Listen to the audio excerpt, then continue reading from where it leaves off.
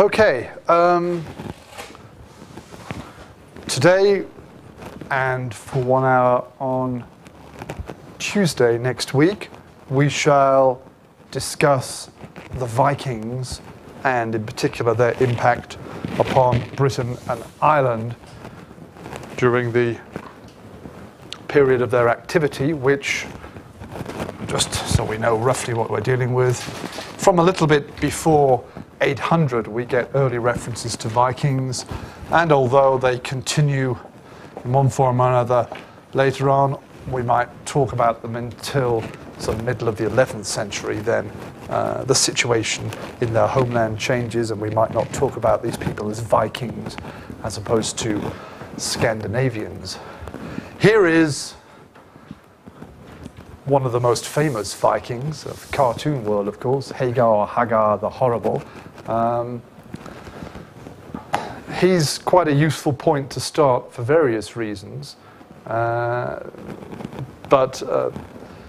what's the main mistake? What's wrong historically with this picture?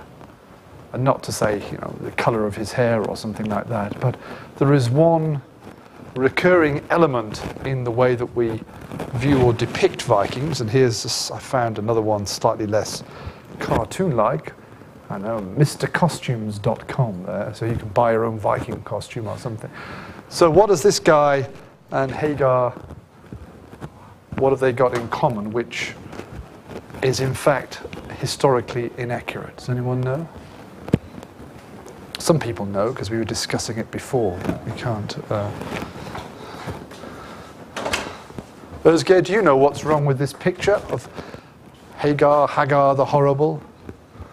What's the historically incorrect feature there? I think the head. Okay, good start. You're getting hot. You're warm. We don't have evidence that they have worn these hats like this. Yeah, it's the horns. That's right. Okay. I'm not sure when it started. Perhaps we might think like 19th century or something like that with paintings or whatever. But this classic image of the Viking warrior, whether, as we say, cartoon-like here or this commercial one here with this guy who's got a very fine set of horns on his head. As far as we know from archaeological evidence, obviously some Vikings will have worn helmets to protect their heads. Not all of them, I don't suppose, but it was not common for them to have these horned heads. So let's dispel that myth at the start. So before we look at the British Isles in a bit of detail, let's have a look at sort of the background to the Vikings, and Cengiz has already been doing that today a bit with my colleague Paul, I believe. Here is a nice map taken from Gwyn Jones's book, The Vikings, if I remember, which kind of shows the world according to the Vikings. Now, obviously, their homelands were this area, which is what we call Scandinavia.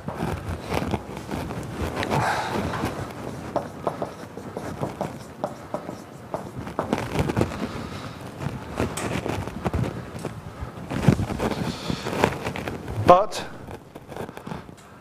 through a number of activities, of which the most famous is, of course, the violence represented by Hagar's sword there, but other forms of activity as well, they had quite a significant impact upon not only Western Europe, but in fact North America. They were the first Europeans to reach North America, but not in a lasting way, in the way that Columbus's discovery was to later on. But also they had influence primarily through trade further east, through what becomes the Slavic lands of Russia and Ukraine, down to the Black Sea and even into the Caspian Sea.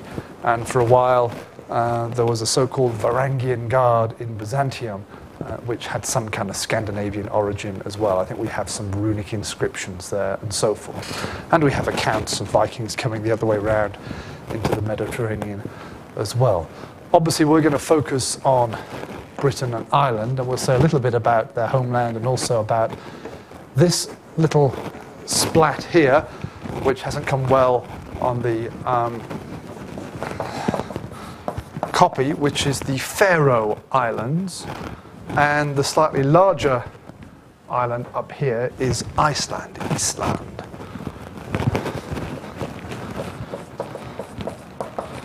I won't say much today about Greenland. They called it green to encourage people to go there, I suppose, or these areas here in what's now Canada. This is the famous archaeological discovery at Lance aux Meadows, which they called Vinland, which may or may not mean wineland. There's some debate about that, I think. So we're focusing on here, but trying to put it briefly into the bigger context of Viking activity in general. So, in addition to being violent raiders, I'll put the word up there because many, many years ago in the history of civilization, I spent 5 or 10 minutes discussing Vikings as raiders rather than traders, and at the end of it, someone put their hand up and said, "Hodjam, what does raiding mean?" So I have to start again. So raiding means obviously attacking, plundering, and stealing things from a person or usually a group of people, a settlement or whatever. And that's the common image we have of a Viking band arriving in their longship, and I think we have a famous example of the Oseberg longship found in Norway. Okay, it doesn't have, this one has a nice curling shape. It doesn't have one of those kind of dragon heads or whatever, but still characteristic and very famous one in a burial, I think. Arriving in these ships, attacking a village or a church or something, and then running away. That's the classic idea of the raid image. Trade, we shall discuss a little bit more, very important. In addition, but not for the sake of it, I don't suppose, they were involved in significant exploration. Okay, this is how they found Greenland and North America. And in addition, as a result, they often were involved later on, at least, in significant settlement of certain areas, which may, depending on how things go, lead to notable political change in some places. So, for example, for a long time, a large part of the north of England was settled but ruled by people of Scandinavian origin. And only later on did the English kings reconquer that.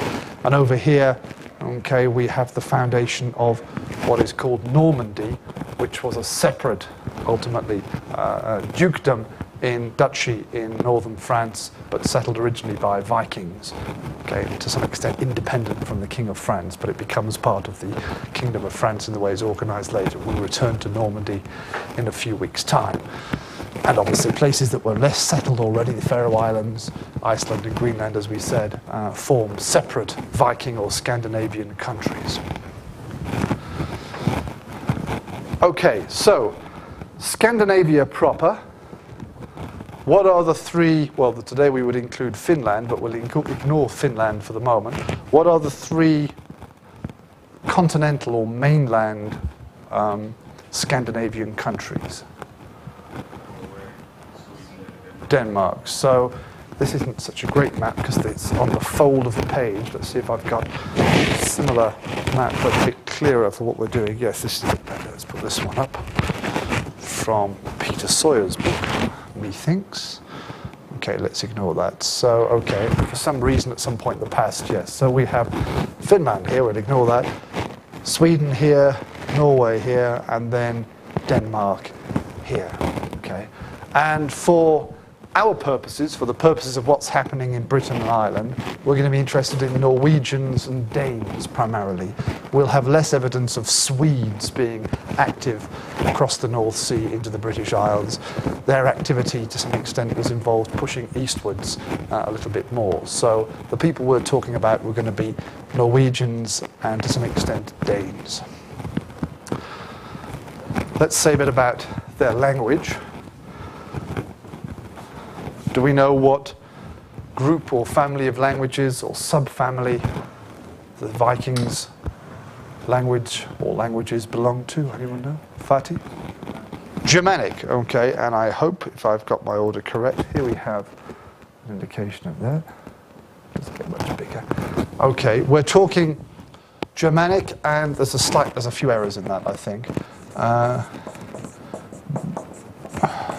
North Germanic, as current linguistic understanding has it, okay, which is what we would call here, the oldest form is Old Norse. And that's divided, there's a number of ways of looking at their languages. Sometimes they divide it up into, well actually it should be West North Germanic and East North Germanic. So those are in the wrong order, okay. And the Western branch includes modern Norwegian proper, as opposed to Norwegian influenced by Danish, and also Icelandic, and we should add here Faroese, which is the form of the Norse language still spoken in the Faroe Islands, and in addition Norn, which was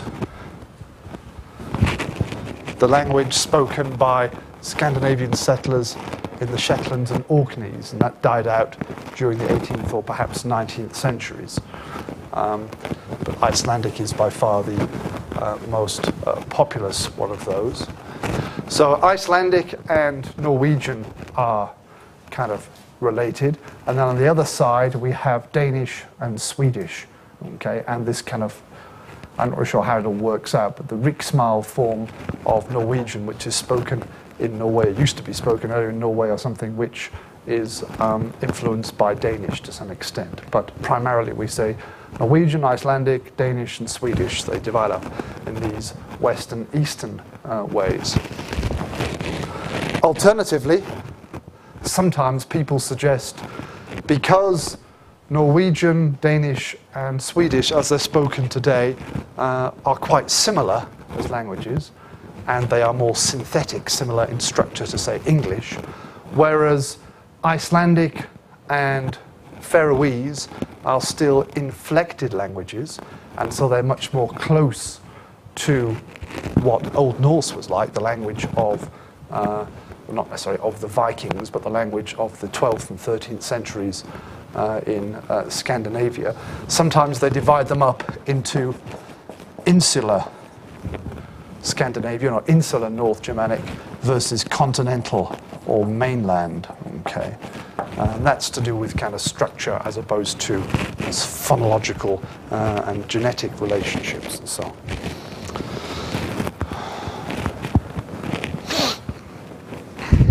Another point to make about the Vikings, as well as being Scandinavian and speaking the language, is for a large part of the period, most of the people that we will call Vikings were pagan. And editor, you're going to give us a presentation next week, we agreed, on their mythology. So I'll say very little about that now, partly because I don't know a lot about the details, and I wasn't planning to anyway, but she's going to cover that in her presentation next week. Obviously, the Scandinavians, Vikings, whatever you want to call them, who were active and eventually settled in Western Europe, in the Christian parts of Western Europe, so in the British Isles for our purposes, but also in France and elsewhere. In some cases, quite quickly, they will have perhaps intermarried with local people, local women or whatever, and then some of them will have become Christian, and we have evidence of that in some cases from fairly early on.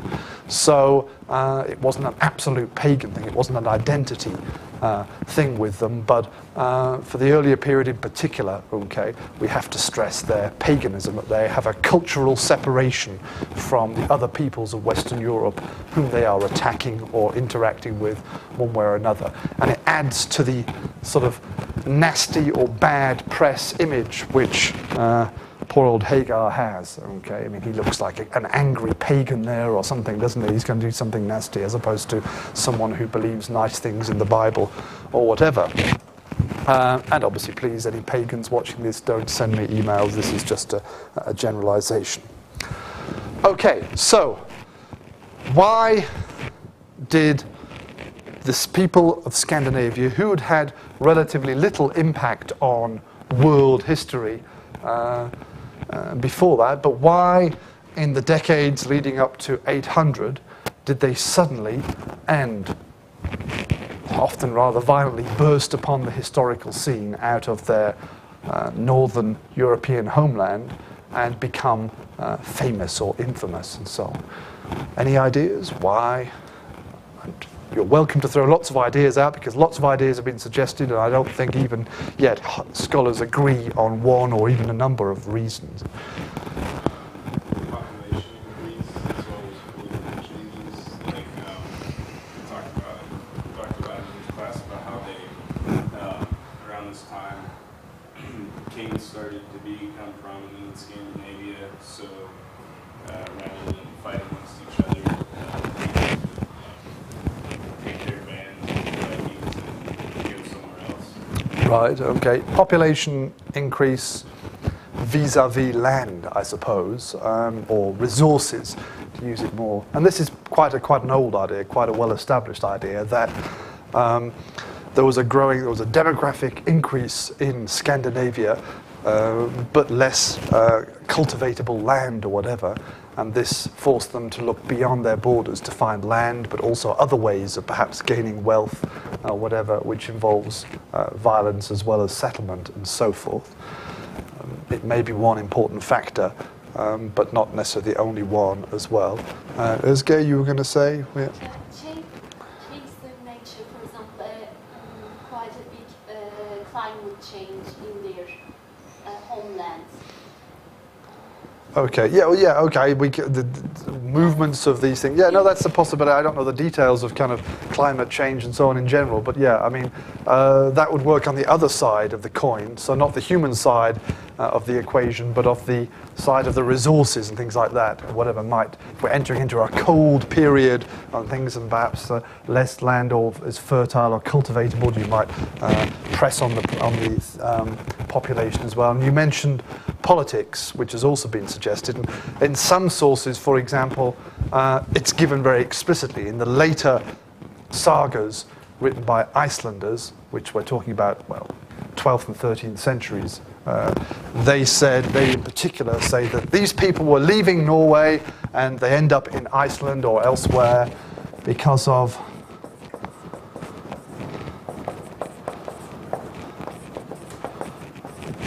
the activities of a guy called Harald Haarfagr, Harold Finehair or Fairhair, who was supposedly I think in the 9th century is consolidating, or 10th century, sorry, is consolidating his political power in Norway and obviously undermining the power of certain elites and so on. But his period of activity is quite late, okay? We can't use him to explain Viking raids at the end of the 8th century, for example. Norway, a little bit earlier, we see some kind of political centralization, political activity, and they're interacting with the growing power of Charlemagne and his successors as they're spreading the Frankish Empire, so that might have an effect on them as well. And so we get a picture of things going on here a little bit. Political change a bit later in Norway, we suspect, and things like that. We have evidence of the archaeological evidence of their longships, of their famous boats and so on, which allowed them obviously to take long journeys across, not just across rivers and around the coastline, but also across vast areas of open sea, which other people in Western Europe didn't have that technology at that point. Effectively, they had an initial sort of monopoly on that, the way that they put their ships together and so on, clinker-built bases and things like that. So that's sometimes thrown into the mix. Then we have to ask then, is this a means or an end? Okay, just because you've got boats, do you have to go and become nasty guys and kill people? Well, they did other things as well, as we say, and so on, but was it something which led them to use the boats or even press them to make better boats and leave Scandinavia rather than the boats themselves explaining that? But again, perhaps it's just a big mixture of things.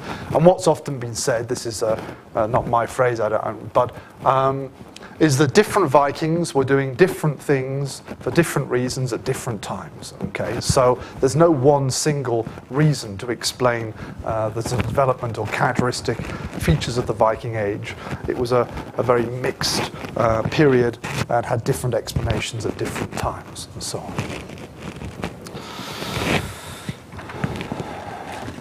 I want to say a little bit about our sources first, and then I want us to do something together by way of kind of reading and analysis, perhaps even for the rest of this class. We've got about half an hour left. One of the problems with studying the Vikings as historians, so that means focusing on written sources at the moment, is that we have very little which we can call contemporary sources written by the Vikings themselves. Okay. Contemporary sources, things which actually were written down during the 9th or 10th centuries, with the exception of a relatively small number of runic inscriptions. They had the Germanic system of runic inscription, of runic alphabet, which they used in various ways and so on. With the exception of the runic inscriptions from many places, but that's not a large and kind of focused set of corpus of sources. With the exception of that, contemporary references to Vikings come from, not from themselves, but from their victims or the other people with whom they interacted. Okay, so let's just put here Western Europeans or whatever, okay, to be very general about that.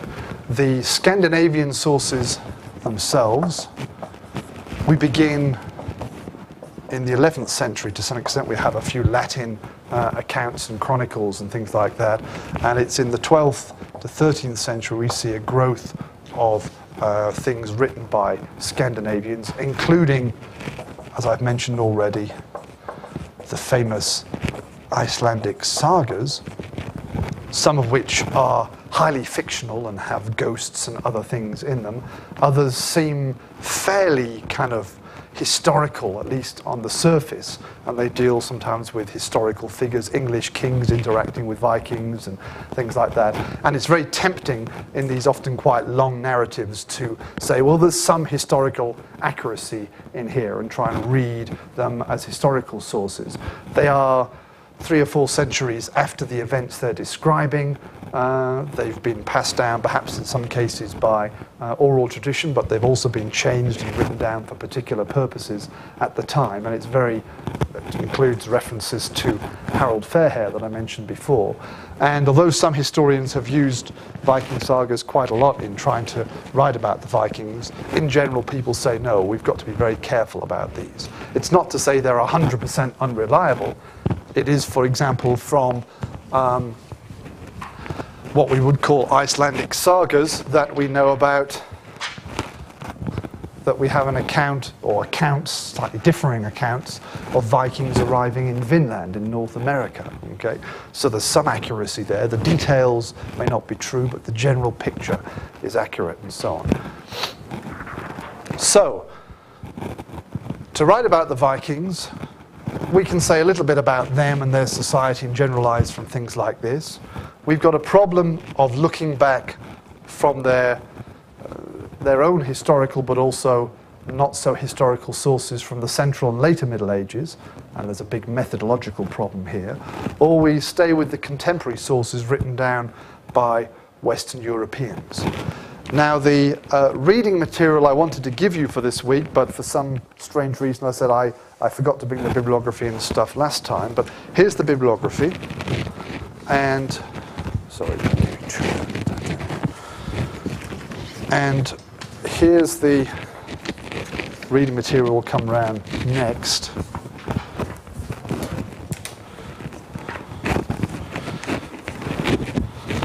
What I'm going to do now is we shall, and this isn't just me being lazy, but we shall, we shall read through, or you shall read through this yourselves for a few minutes. So in fact, Emre, from now until I say let's go, we can kind of cut this for the final version. You can keep filming, but because it's just going to be people sitting there like that for a few minutes. Okay. So please read through this. Now I'll tell you a bit about what we've got. We've got 10 years from a very important Irish source called the Annals of Ulster, okay, a later compilation of annalistic sources based upon a number of documents and so on. We're looking at the period from 840 to 850. Okay, so we're into the 9th century. On the one side, because you've got parallel text, you've got the original text, which is in this mixture of Irish and Latin. Obviously, ignore the left-hand side, and just from 840 down to 850, kind of read very quickly, okay, ignoring the strange names and not worrying about things too much, just getting a kind of impression of what's going on here. Now, I know that none of you are Irish historians, so you won't necessarily know the distinction between, I don't know, Feidlimid and Torah or someone like that, but whether it's an Irishman or a Viking or whatever, but have a read through, and then we'll have a little discussion of this together afterwards, and it might give us some idea of the problem of using sources and so on. Okay, how are we doing? I estimate we've got about 15 minutes left, so let's have a short discussion of this text. We don't need to go into the details. I don't need to ask you about individual entries in too much detail, but there are a number of impressions, a number of thoughts which come out, and relating particularly to the point I was saying before, that to write the history of the Vikings, particularly during the 9th and 10th centuries, during the Scandinavians, during that period, we are primarily using documents like this. A couple of questions to ask at the start, and then we'll perhaps look into some of the points there and some of the patterns and so on. But firstly, who do you think, who in the plural here, was or were the writers of these entries here? Monks, okay, clerics of one sort or another, clergymen. They were the literate elite of the early Middle Ages, and living in churches. They were sitting down, keeping local records, and the Annals of Ulster is a compilation of a number of these, built up over a number of centuries and various stages of compilation and so on. So, for example, you can even see for 840, 839 equals 840. Number 8, you can see it's given in slightly smaller font. Okay, it says, in this year below, the Norsemen first came to Ireland, according to the Shenchas, according to the history or whatever. Now, we know that the Vikings have been there almost 50 years earlier. They had done things in Ireland. This is a kind of another stage of compilation where someone's sitting down with two different things and saying, okay, in this one, they come to Ireland for the first time here. Okay, I'll add it at the end, or whatever, as a note. And that's how these things get built up. So sometimes you even have the same event described in two different years because of the problems of chronology and so on. So they're built up from a series of perhaps more local chronicles or annals, but written primarily, as we're saying, by monks, people living in those Irish churches that we were talking about on Tuesday. For the 11 years between 840 and 850, during inclusive, therefore, I calculated we have 107 events described, and the numbering obviously is the modern editors. The original compilation doesn't have these nice numbers down the side, but the numbers have been added by the editors of this chronicle, and because they see something different is being described. Okay, and I see a total of 107 events being described. Sometimes more than one event perhaps occurs within the same entry, so I should say entry here. What kinds of things are described in these entries, and what kinds of events? We're not thinking just about Vikings here, just in general, what are the kinds of things that are being described, and whom is being referred to in these things? Who are the people? So, it refers to either people being killed or who just die, but it's obviously not about peasants. It's kings and people who are worth mentioning. Yeah, it's members of the elite, the members of the ruling families, kings and their close relatives, and the high churchmen, abbots and things like that, or whatever. Okay, and as you say, we don't in these chronicles get references, perhaps very occasionally if they do something very bad, but we don't really get members of the lower orders of Irish society mentioned here. So it's the big guys, okay? And as you said, it's largely about death, either by natural means or at someone else's hand, okay? I haven't calculated that, but if we did, we would probably see a large percentage of death being recorded by one way or another. What's, with your impression, and you may or may not get all the references, but where do the Vikings fit in? Are they significant? There are some newcomers in society where all these documents are written. And here, for example, it says in this year the Norsemen first came to Ireland. And I guess they not only did kill these noble people and the religious people, they also plundered and sometimes had done some violent things in the society, I guess. Yes. Coming into Yeah, okay. Other things as well. Referred to usually as heathens.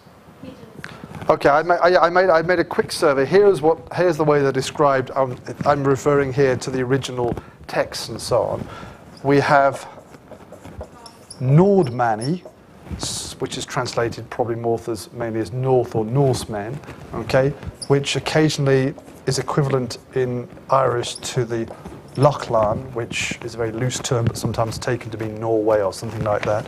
Again, in Latin we have Gentili, which comes out in the Irish as Genti or something. Gentiles, okay, which is what? When we use the word Gentiles, what implications does that have? Does anyone know? Sorry? Well, yes, but according to whom? I mean, where does the concept of Gentiles originally come from?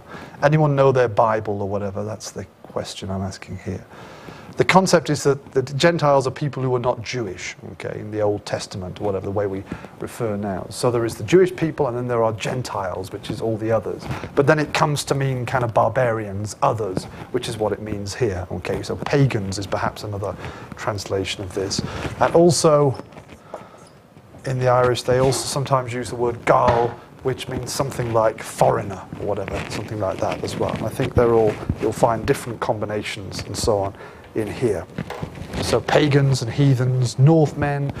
So two things, they come from the north, or they're pagans or whatever, or they're just kind of loosely foreigners and things like that. Okay, it's the other phrases. So that tells us a bit about the perspective on their style and things.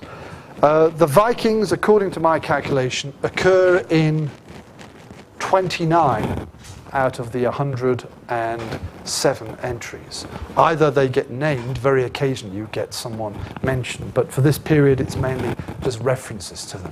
And that's quite a high percentage, I think, fairly high, given that it's meant to be what Irish people are doing, but almost a quarter of what the Irish people are concerned with, or the clergymen who write this down are concerned with, was Viking activity. Okay, so from getting up until going to bed at night, they're kind of worried about the Vikings 25% or more or something like that. And obviously that's not a correct way of putting it, but you get the point. It seems quite high. And I'm sure there are other periods where we'd even get a higher percentage of Viking activity and so on.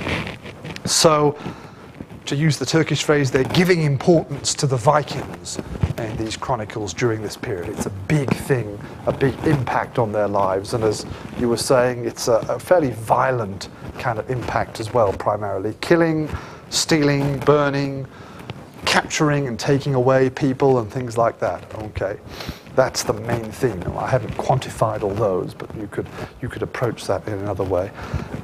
Similarly, we get at least a couple of references. Okay, for the year 842, so on the second opening, entry number 10, it says, Covan, abbot of Lindurchel, was fatally wounded and burnt by heathens and Irish. Okay, so they seem to be acting together or independently, but the Irish and the heathens are up to something there. Okay, they obviously thought it worth mentioning. And something later on, let's see if I can find that one quickly. Yes, 847. So a few pages ahead of where you are. 847, number 3. Mael Shechnal destroyed the island of Loch Munriver, overcoming there a large band of wicked men of the Lugni and Galenga, who had been plundering the territories in the manner of the heathens. Okay, more gentilium in the Latin original. So it's even got to a point, at some point, someone thought, you know, attacking and raiding and killing people or churches was kind of the Moors, the style of the Vikings, Viking style or something like that, or whatever. So at that point, by even before 850, they're describing these things in that way, which is may or may not be interesting, but tells us a little bit about how they perceived these things.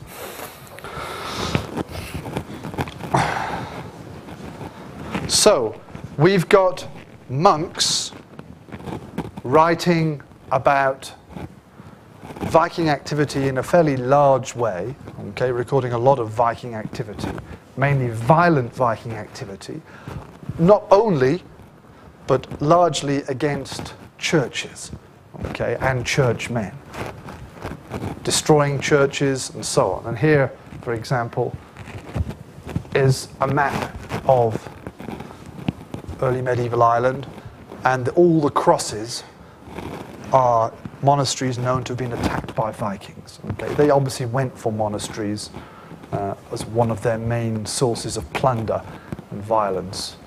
Why? Because they're pagan, or, yeah, okay, partly they're not defended. These are the innocents that we talked about last time.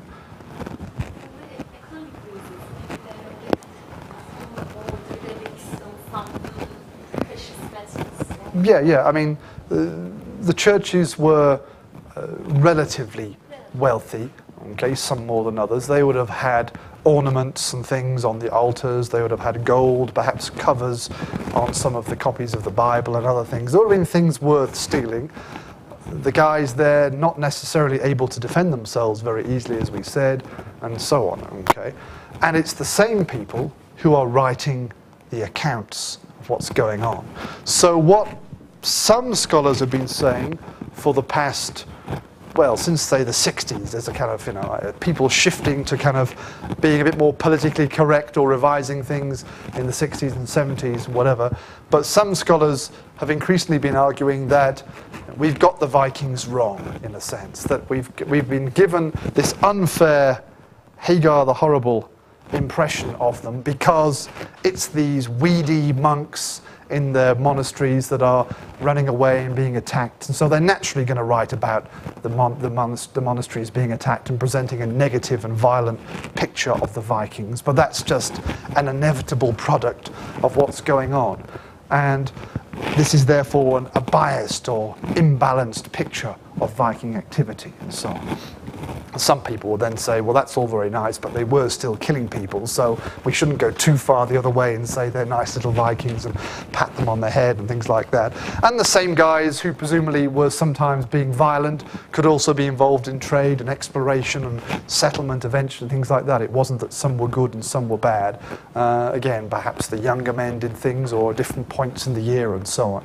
So, the problem we've got, we're trying to get out of, and we get a little bit of an impression of it from this source, is that the primary sources, the contemporary primary sources emanating from Western Europe, are emanating from primarily Western European churches written by churchmen, and they're the very places that the Vikings are attacking largely, not exclusively, but to a large extent, for various reasons that we've discussed. And so they're probably giving us, to some extent, a slightly biased or overbalanced impression of Viking activity in that way. Whether we take that to its logical conclusion or not is obviously up to debate and so on, things like that. If the Vikings had left us their own historical accounts, they may have been similar, they may have been quite different, but we don't have them. Okay, we shall resume after the break. and we'll look at what happens specifically in England, Ireland, Scotland and Wales very briefly then. Thank you.